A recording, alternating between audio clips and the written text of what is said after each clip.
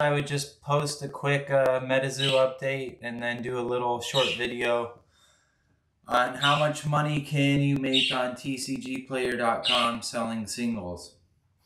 So let's jump into it. First of all, my MetaZoo spell book and event release deck are going to be here Friday. So I believe that's tomorrow. They'll be here tomorrow. We're going to break them open on the channel, and hopefully we don't get cursed with a reverse holo in our spell book. I've actually seen somebody in a video open a spell book where they got a full holo, so I do believe that the curse of the reverse holo in the spell books is over.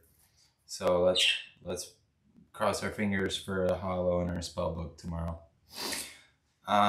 The booster box I ordered at the same time or around the same time isn't going to be here till Monday, but it's shipping from Chicago, so I'm kind of hoping it'll be here Saturday. That's it for the MetaZoo update. Now, I want to jump into how much money can you make on tcgplayer.com. And the short answer is that I have made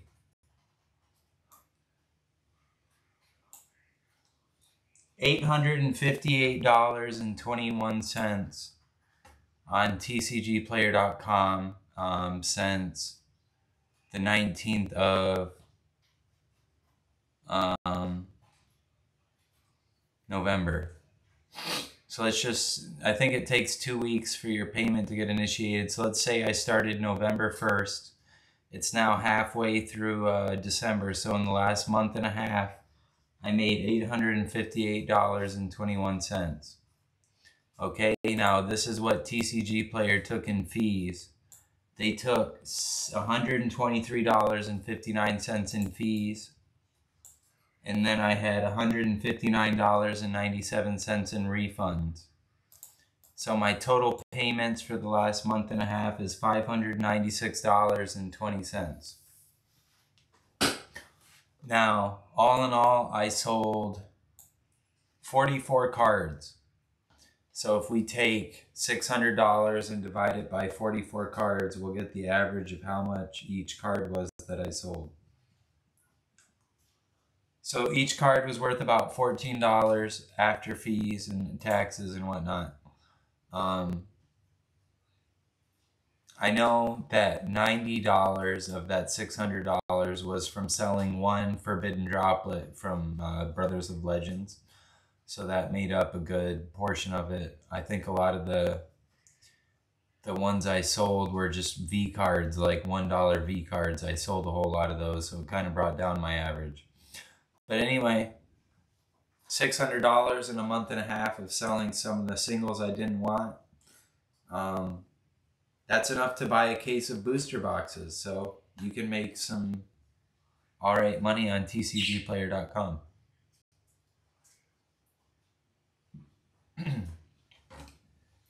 I don't know if I have any tips for you guys to get you started.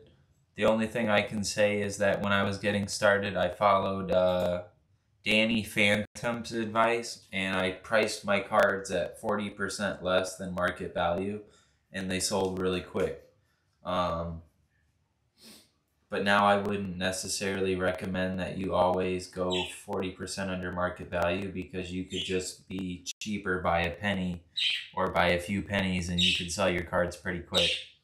So I guess my one takeaway from this video, if you take anything away from this, is that when you're selling your cards, try to sell them for as much as possible.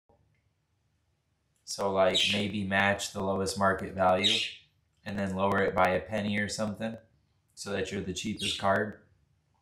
And then if it doesn't sell within an hour, think about lowering the price a little bit. And then if it doesn't sell within 6 hours, then definitely lower the price. And if it doesn't sell within a day, then I would say go ahead and maybe try the 40% price point. But if you're still not seeing it sold within a couple days, then I would actually raise the price back up to market value.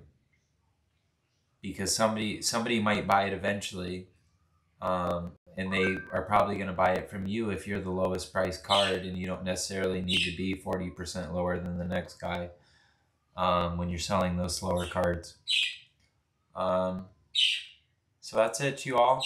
Thank you for watching the video today, and I'm looking forward to open some MetaZoo with you guys tomorrow. Peace.